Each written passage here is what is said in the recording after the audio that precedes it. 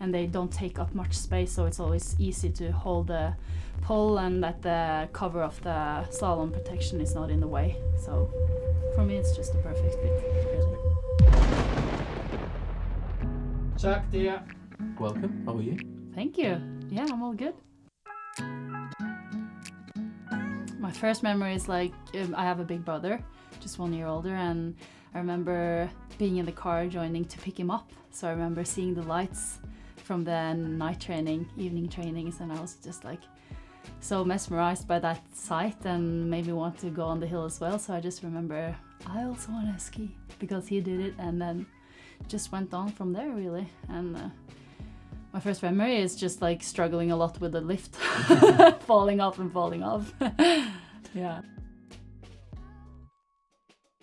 Oh, my parents really sent me and my brother, like I asked for it because my brother did it, but it wasn't really racing. It was just ski school kind of for many years. And then when I got a bit older, I was such a bad skier. I didn't qualify for any nationals or whatever, nothing.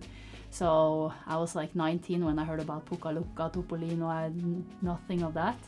And then I broke my leg when I was like 14 and 15, and then I got so motivated to, I don't know why, but to show that I could be good in this if I wanted to as well. So it just started a really big motivation inside of me, and then I started at the one ski gymnasium that I got into. Nobody else wanted me, and then it just went on from there, and I was really lucky to have a good coach that I got there, and he saw past my results and cared about how I was as a person and what I wanted and my motivation for it. So it was really cool to have a coach like that, and really since then it's been a journey for sure.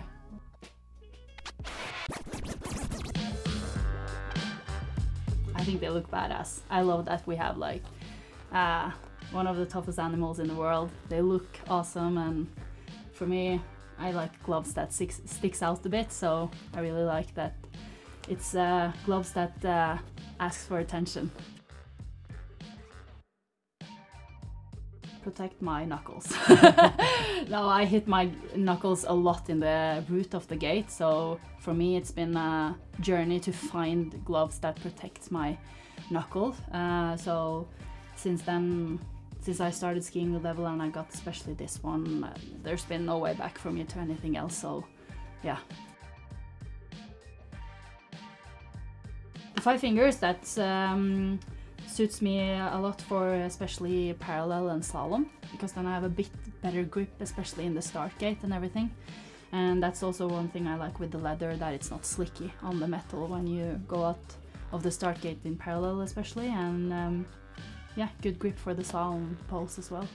And they don't take up much space, so it's always easy to hold the pole and that the cover of the slalom protection is not in the way. So for me it's just a perfect fit. I want to do a step up and be a bit taller than the ones I stand around. Now, yeah, I feel like I got a lot of confirmation the last season, and now the goal has always been the same, to win, but now I believe in it in a different way, and I almost feel a bit more calm and secure in the goal I have.